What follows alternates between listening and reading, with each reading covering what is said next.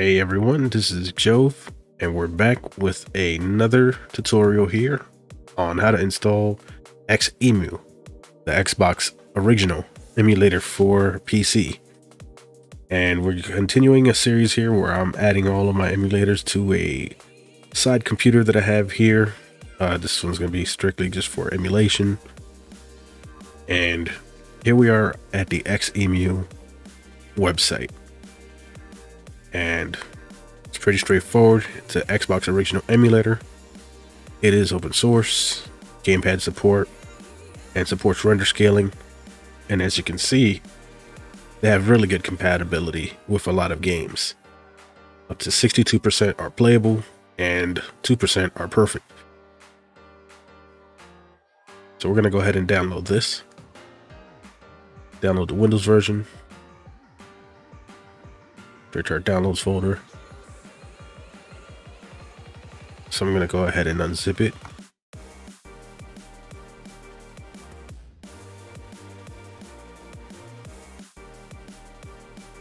And we're going to launch it. And on your first launch, you're going to be greeted with this screen. It says to get started, please configure machine settings.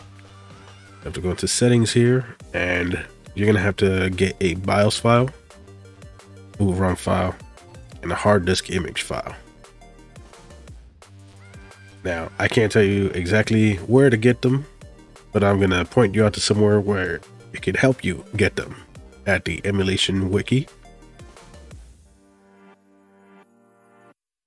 I'll leave a link to this in the description. But really what you want to do is look for their FAQs. And we're looking here at the FAQ. Files and BIOS for emulators. And they should guide you on how to obtain the BIOS files for the Xbox. And it's very simple. You just look for Xemu. Now, once you've obtained your BIOS file and hard disk image, we're going to go ahead and let the app here know where everything is. So I'm going to go to Browse. And I'm going to go to Downloads. Xbox BIOS. And I'm going to use this one, as this one is the most the one that's been known to work the best with this emulator, and that is the 4627 debug. We're going to get the MCPX boot file here, and it's all from the same pack if you follow the steps. And a hard disk image file we have in our downloads here. I like to make the system memory 128, but it's not necessary if you don't need to. And I like to skip the startup animation as well. I'm going to hit save. It's telling us to restart the emulator to apply the changes. We'll close this. Close this. We'll go back in here. I'm going to create a shortcut on the desktop. We're going to send to desktop.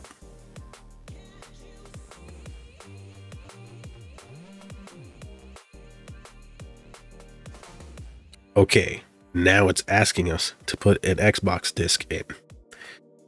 What you're going to need for games here is an Xbox ISO image. Now, it's not just going to be any ISO image. If you happen to make your own, you're going to have to do an XISO image. If you happen to find one online and you notice that it's a big file, such as a 7.4 gigabyte disk file, that may not work with this, and I'm going to give you an example right now.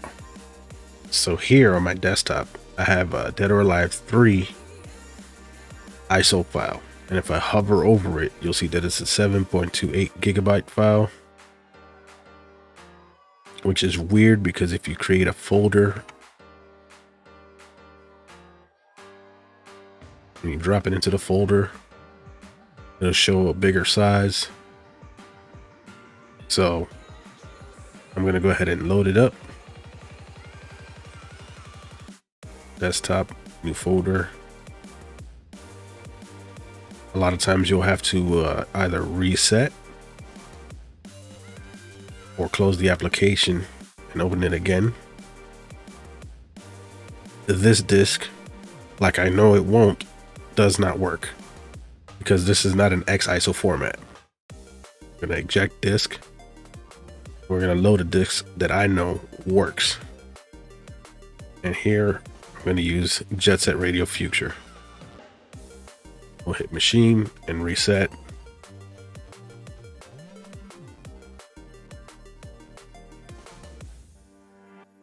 And I'm gonna mute this because of the music.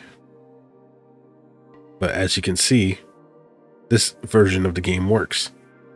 It is in an X ISO format. And I'm going to show you the difference in size here. These games come in the actual game file sizes. So it actually cuts out all the dead data that's in, or dummy data that's in the disks. So I understand that a game like Dead or Alive is actually about 3.5 gigs without all the dummy data in it. So here we have Jet Set Radio Future playing in the background. And what you want to do is have a controller plugged in, or plug in a controller. You go to input and it'll show you that there's no controller connected. However, I do have my Xbox controller connected. I'm going to go ahead and select it. X input controller. And you can actually test it from here.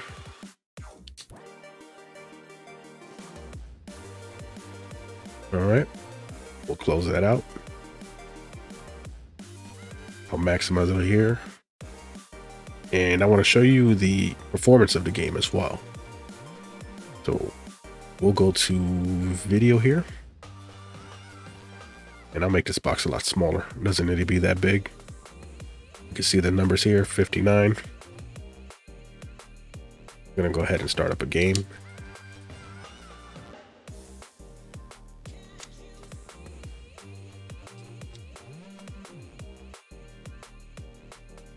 All right, now we see that the game is running at about 60 frames per second. And this is just with the base resolution of the game. So with this is where we can experiment. I'm gonna move to a different part of the map here.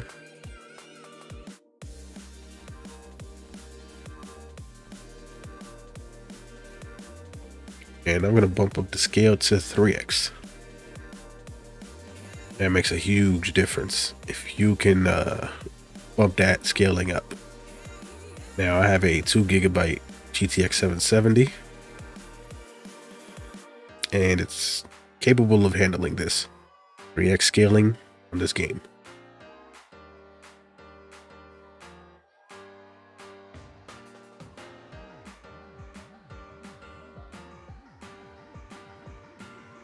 Jump back into the game.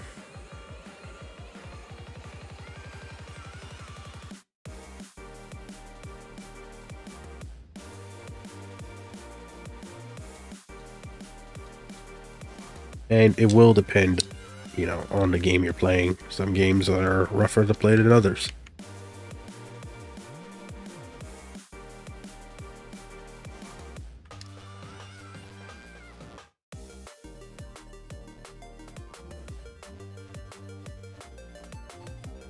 All right, and I'm gonna go ahead and change the game.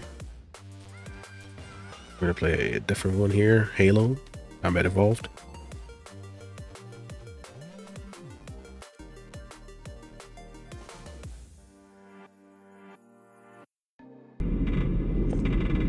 Chief, please look around the room. I need to get a calibration reading for your battlesuit's diagnostics. Good. Thank you, sir. I'm bringing your health monitors online, sir.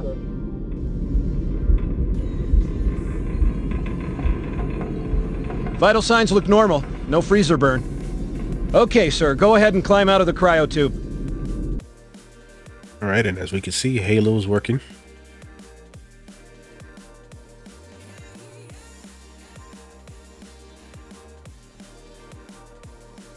As you can notice, this game runs at 30 frames per second.